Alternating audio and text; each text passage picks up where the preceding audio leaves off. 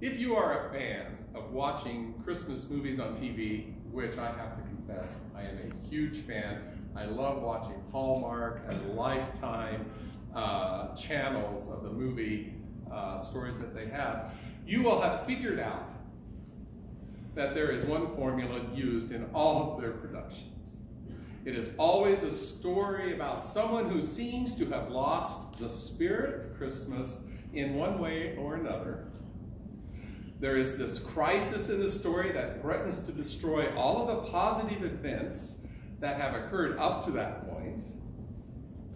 And then there is this miracle that saves the day once again, reinforcing the ideal of what Christmas seems to be about.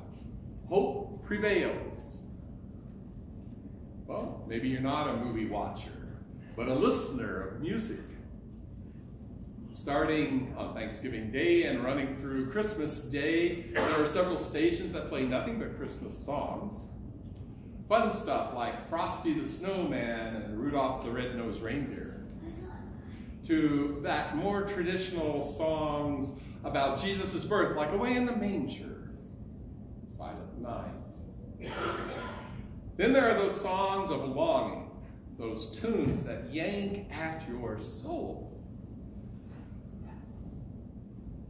Songs like White Christmas or I'll Be Home for Christmas. Words reminding us of the loneliness and feeling of isolation that Christmas time often heightens. If I were to ask you what your favorite song or hymn touches your heart most deeply, what would it be? And I like this smaller crowd because now you can tell me. So what one Christmas song, it can be a hymn or it can be a pop song that touches your heart most deeply? Silent Night. Silent Night. I was in the military, it was I'll Be Home for Christmas. I'll Be Home for Christmas. I cry at that all the time. Yeah. Just the title chokes me up. I like Mary Did You Know. Mary Did You Know. Anyone else? I'm sorry? Away in the Manger. Hark the Herald Angels Sing. Okay. Cool. Well, one of the most powerful expressions of longing to be with loved ones comes out of World War II. And I think it was written for our military boys that expresses this longing to be with loved ones. I'll be home for Christmas. You can plan on me. Please have snow and mistletoe and presents on the tree. Christmas Eve will find me where the love light gleams. I'll be home for Christmas, if only in my dreams. What is it about this season of Christmas that seems to make the heart most vulnerable? What is it about this season that speaks to reinforce the idea of hope, yet tends to bring instead mega anxiety, excessive pressure, even depression? Why do we work so hard to enact family traditions that may or may not bring us personal joy? I recall when I was first married, my spouse and I had to figure out what we wanted to establish as our own Christmas traditions, what we would bring from her side of the family as a tradition, and what I would bring from my side of the family as a tradition that we would have together as this new family. Now that was the easy part. The hard part was thinking up of something special that she and I were going to make as our personal family tradition. And traditions change over time because of various reasons. For me, it was a divorce and my children moving back to Kansas. So my tradition changed over the years, for a number of years, to where I would be catching the red-eye flight out of Seattle, flying back into Kansas, so I could be back in the town where my children lived on Christmas Day. So what we would do is, instead of me hauling around tons of presents, I would take them out on Boxing Day and we would go shopping. They had a limit on what they could spend, and we would go and they would buy what they wanted. That was our Christmas tradition for a number of years. Well, they're all grown up now, and I don't take them shopping. With Paul and I, our traditions include reminiscing what our childhood Christmases were like. I don't know if any of you are at that stage of your life yet, but amazingly, our Christmases were very similar in the things that we got in our stockings. Oranges, hard candy. Those were the things that we seemed to get during that kind of that time of the year.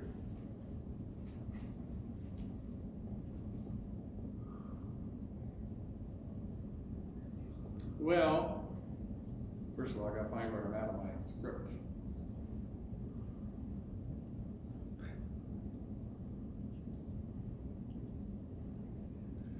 So, it is now December 29th.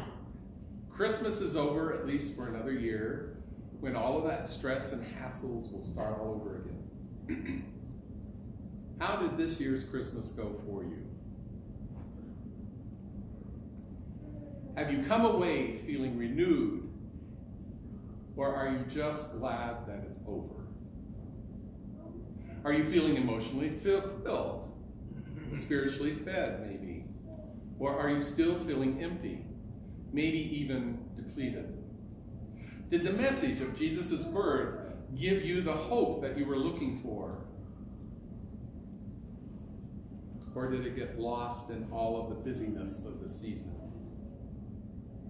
Has this Christmas season satisfied that deep yearning that reconfirms that there is still something very special about the story of a little boy who was born in a stable? Or is it more of what, like Reverend Max Lucado asks in his Advent book, Because of Bethlehem? Does your life more resemble the Bethlehem stable? Crude in some spots, smelly in others. Not much glamour there, not always neat. People in your circle remind you of the stable animals, grazing like sheep, stubborn like a donkey. That cow in the corner looks a lot like the neighbor next door. You, like Joseph, knock on the innkeeper's door, but you were too late, or too old, too sick, dull, damaged, poor, peculiar. You know the sound of the slamming door? So here you are in the grotto, always on the outskirts of the activities, it seems. You do your best to make the best of it, but try as you might, the roof still leaks. The winter wind still sneaks through the holes. You just can't seem to get it fixed. You're shivering through your share. You've shivered through your share of the cold nights. And you wonder if God has a place for a person like myself, like you. In a word, do you wonder how God could really accept you as her child? How could God love me? After all, look at all those beautiful people out there. Look at all those people who seem to have life pulled together. They don't seem to have any serious problems. They seem successful, and they seem to get what they're working toward. Me, I try to be a good person, but still harbor a grudge against people that have done me wrong. I find it hard to forgive. I am angry because when I take 2 steps forward, life pushes me back 3. If God truly saw who I truly am, how could God really accept me?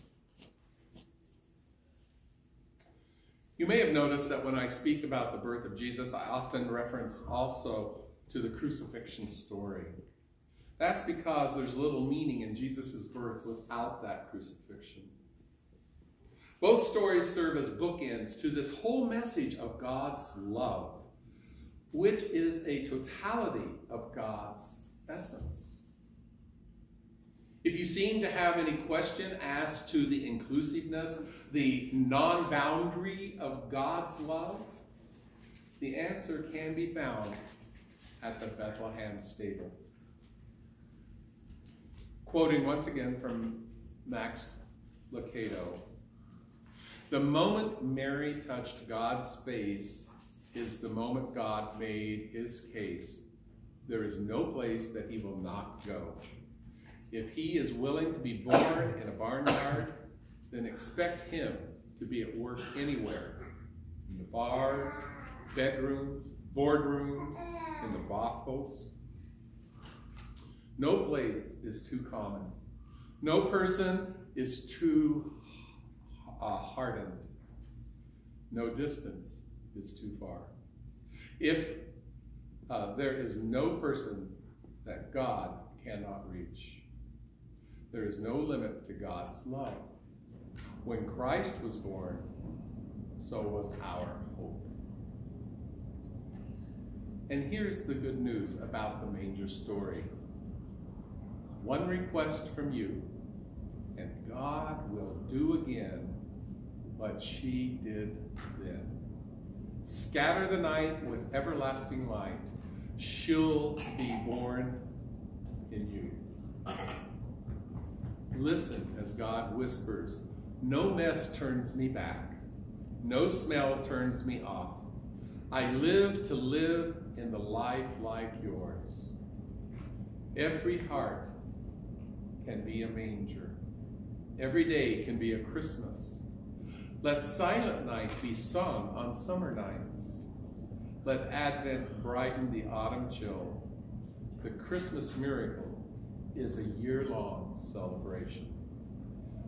And I'm going to close with a prayer that Max wrote. It's called "My Heart." Your manger, like the stable in which you lay. My heart is simple, frail as hay. But if you would within me stay, make my heart your manger, I pray. Make my world your Bethlehem, centerpiece with heaven's sun. Make this night a shepherd's sky, quickened bright with holy dawn. Rush the air with cherub wings, brush this earth, let angels sing. A glimpse of your face, a taste of your grace. Be born in this place, I pray. Amen.